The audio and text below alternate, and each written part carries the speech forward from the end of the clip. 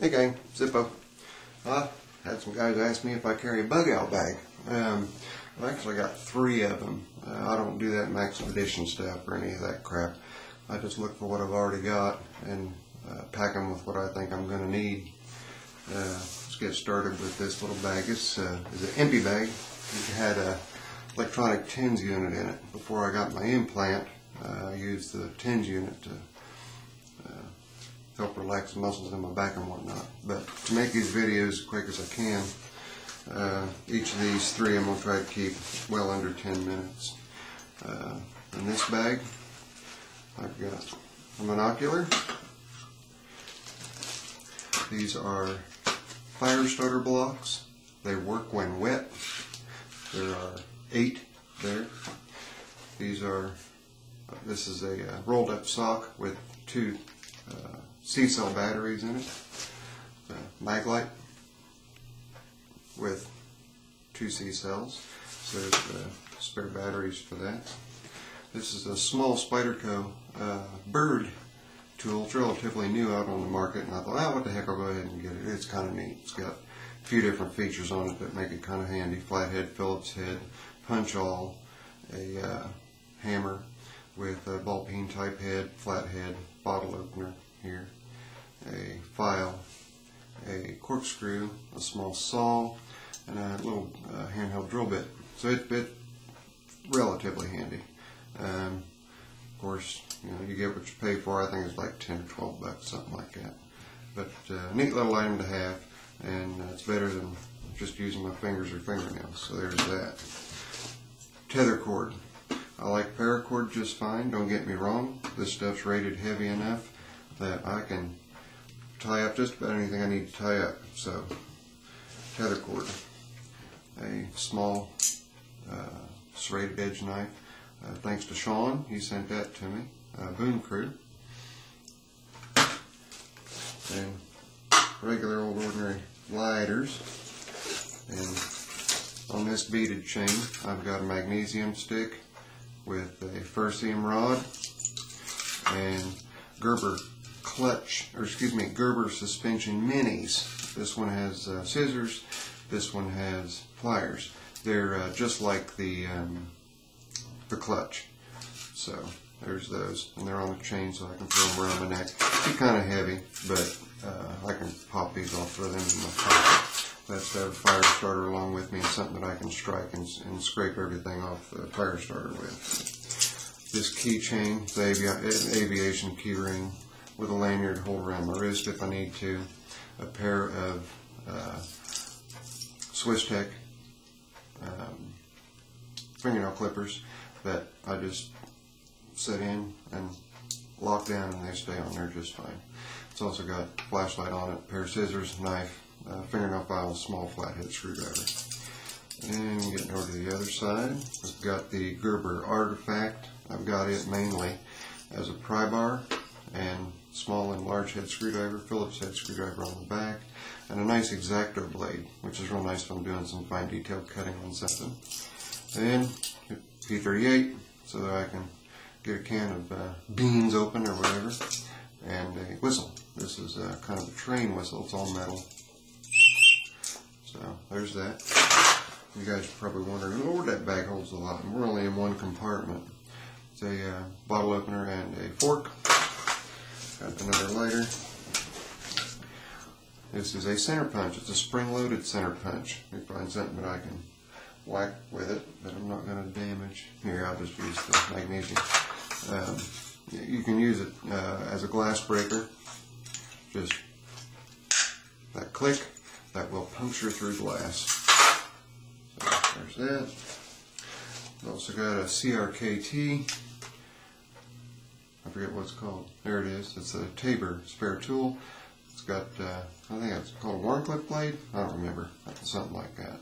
And it also has a screwdriver blade in it, flattened Phillips. That'll fit through here. Also has a pry blade, or pry bar. And down in this groove is sharp, so you can cut I can cut this tether cord with it if I needed to. It's also got a small file on the back side of it. And it comes in a nice Kydex holster with enough lanyard on it, or enough of this tether cord on it rather to, I think there's like 7 feet on there that I've wrapped on it. And that way I've got, you know, portable tether cord if I need it for something, string something up. So that's that. These are spare blades for the Artifact, Gerber Artifact. And this is a Craftsman bottle opener. Seems kind of odd. It's got a nice flat surface. I can use it as a substantial hammer to use in conjunction with just about anything here, if I'm trying to split through a piece of wood or something to make kindling or what have you. It's got a hole in it so I can tie a lanyard on it, throw it up over a branch if I'm trying to string something up. So got that. I don't know why I decided to put that in there, but I'm sure it'll come to use. I'm one of those MacGyver types that figures a bunch of crap up. This is a sharpener. It also has a groove in it to sharpen fishing hooks, and I can sharpen serrations, which would be on that Winchester knife there. So, little knife sharpener. Ceramic knife sharpener, fine-tune edge. I can do that on the Tabor spare tool. I can do that on a regular blade. This is about 5 feet of tether cord, and it's made so I can wear it around my wrist. I have that to carry along with me. Bandana that I can cut into strips, or I can turn it into char cloth if I need to, if I run out of this. And I keep USA bandanas in each of my bags, just because if I'm marking my territory, buddy, it's going to have a USA flag on it. So that takes care of that compartment. Get into this compartment here real quick. Got some lip balm. The lip balm also works good on the tether cord to make it slick if you need it to be slick for any reason, to get up over a branch that won't snag. This is a little Marlboro Miles tool. Nothing great, but it is kind of nice to have a little bitty wrench with you. I believe it goes from 1/4 inch up to 7/16. It also has a bottle opener on it and a chisel type blade and a flathead screwdriver. It's kind of neat to have. I'm not watching time at all, but hopefully we'll keep this under 10 minutes. Notepad, and as well as a notepad, I've got a pen and a couple of pencils, and eraser. It also sharpens the lead on my drafting pencil. These are medical CDs that have all of my CAT scans and all of my MRIs and myelograms and all those types of things. A paper clip, one simple paper clip in this tether cord. I can hang a drop line and do some fishing and not have to be there. I can bend this and sharpen it with the knife sharpener.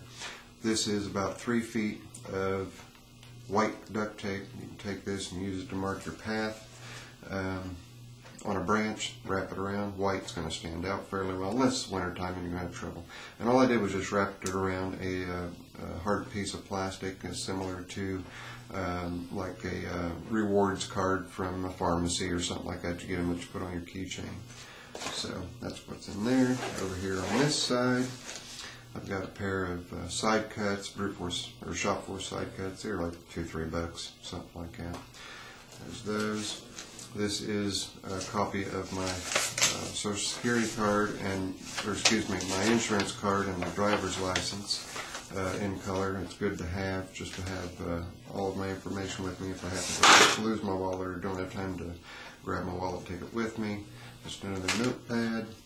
This is a right angle wrench, and I've got 2 different sets of bits in here. One's got the Torx bits for working on knives. Another's got the flat and Phillips bits on it, and this is directional. Push it either way to tighten and loosen stuff. This is a snake bite kit.